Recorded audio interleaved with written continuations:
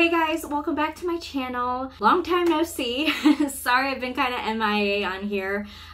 We are finishing up building our house. So in the next 2 to 3 weeks, we should be moving in there. And it's very exciting, but also very time consuming, and there's a lot going on right now. So I haven't really been able to film, edit, and upload as much as I've wanted to, but I figure once I settle in there, we start our homeschooling year, I would love to get on some sort of schedule to where I'm uploading regularly.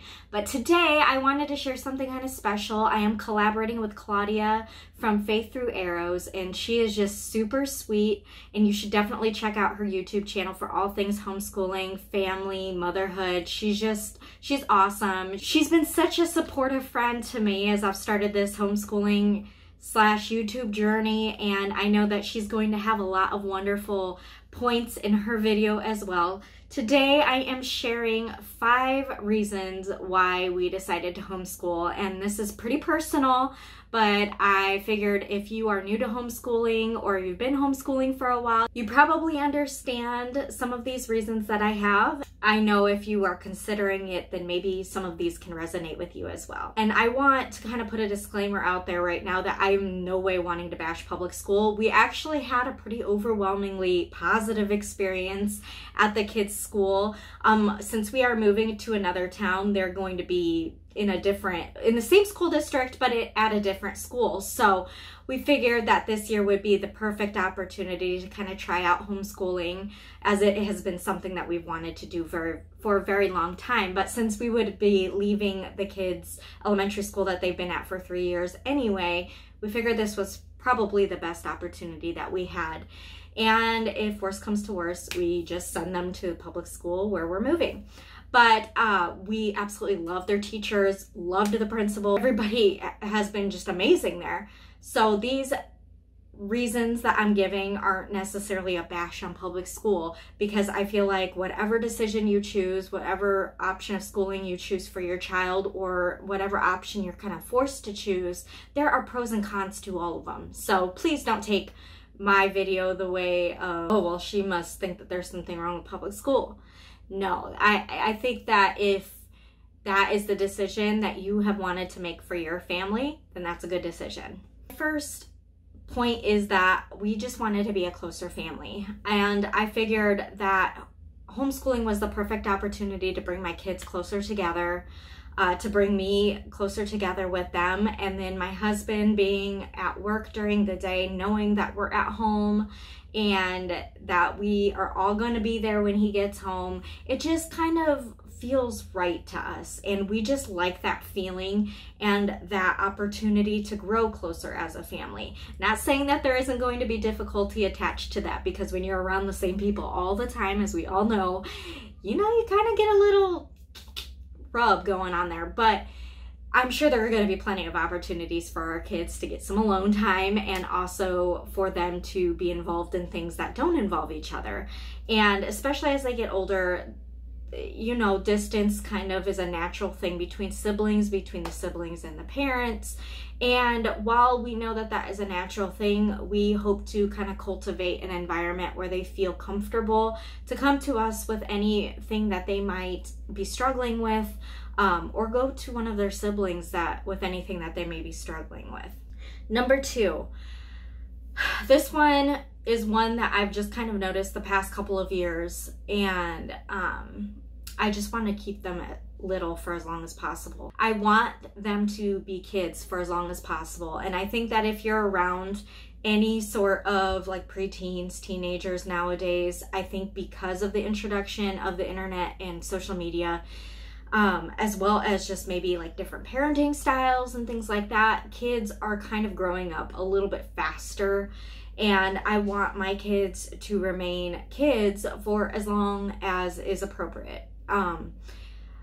We've had a couple of things happen at public school where the kids were introduced to things that were like, they came home and they would tell us, and we were just like, how do you know about that?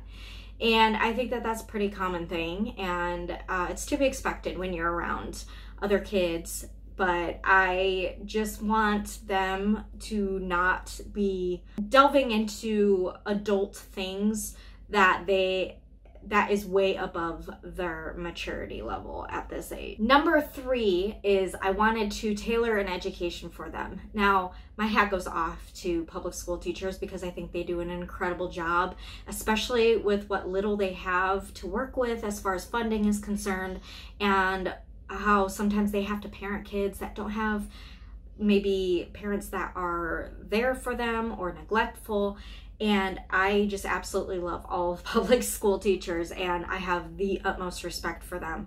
The thing that I love about homeschooling is that you can kind of tailor a curriculum around an individual child. I don't think it's necessarily a good thing for a child to never struggle and to never have to work through something that's hard. That's not what I'm saying. But like for my daughter, for instance, she's not the kind of person who has a very long attention span. And so the fact that we could take a couple of different recesses during the day, not have to sit at a table for 8 hours, and be able to kind of like be more hands-on with our curriculum, I think is going to help tremendously. And I think that by doing that, it will help them retain information even better.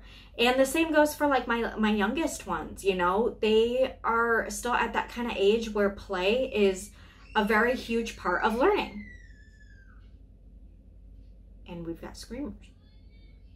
So yeah, tailoring an education to them, it is very overwhelming. There are so many different curriculums out there. There is different methods of teaching, but I think that it is going to be a really neat experience seeing what methods of teaching and what curriculum really clicks with them and allows them to retain information rather than just kind of going through a book and testing them on it and then moving on whether they get it or not.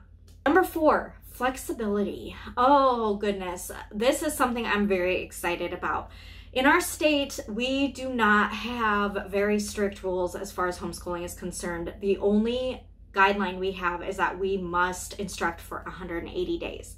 Now, the flexibility of that is just phenomenal because you can take a day where you are on a field trip somewhere like the aquarium and count that as a school day, as well as like taking a nature walk, which we're going to be doing a lot of once we move to our new house because it's out in the country. We have woods, we have a lot of farms nearby. I mean, I think that it'll be just a really cool experience to have that flexibility. If somebody gets sick, I'm not worried that they're gonna max out their days. They could just do their homework in bed if they're well enough for that. And yeah, I mean, I think part of the stress that I had as a parent for public school was like my kids having to take sick days or appointments or things like that, and making sure that we were getting doctor's notes and just crossing all our T's and dotting all our I's so that I didn't get arrested. Number 5, this is kind of like a culmination of all the other points, but we just want them to be well-rounded, healthy, and happy. And we feel like by homeschooling, we're kind of taking away that outside influence where maybe our kids are being exposed to things that are kind of above their head, and the bullying aspect of it as they get older especially, but we saw a lot of it even in the younger grades. And it's just kind of crazy. I do not want to put my kids in a bubble. Like, that is not my intention. I do not want to shield my kids from the world. I think that there are things that they need to learn from other people. I feel like we can learn a lot by listening to other people's stories, and we can develop and cultivate an empathy for other people when they hear their point of view and their stories. That is not what I am talking about. I do not want to indoctrinate my kids with just my worldview, and then, you know, I do pray that they follow a different path than I did and that they don't have to go through some of the hardships that I did. But I just want them to not have to deal with the things like depression and anxiety stemming from the pressures that young kids and teenagers are facing nowadays at an astronomical level. And it's getting younger and younger. I mean, you're hearing about young kids as like 8 years old committing suicide. And it's just scary to me. And I want to make sure that I am at least going to give it my best shot, to give them the best shot at a happy and healthy life. And I pray to God every day that we are making the right decisions for them. And this is going to be something that we take year by year. This isn't something that I'm like, okay, we're homeschooling and then that's it.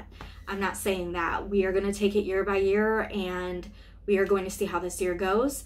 And I pray that it's a good year. So if you are a homeschooler or you're new to homeschooling, please let me know your reasons for homeschooling. Give us your top 5. Tag me and Faith Through Arrows in it, or give us a shout out or something so that we can kind of create a little tag here. And I'm very interested to hear from other people's perspectives, their reasons. And I hope that you will like and subscribe, and I will see you guys soon.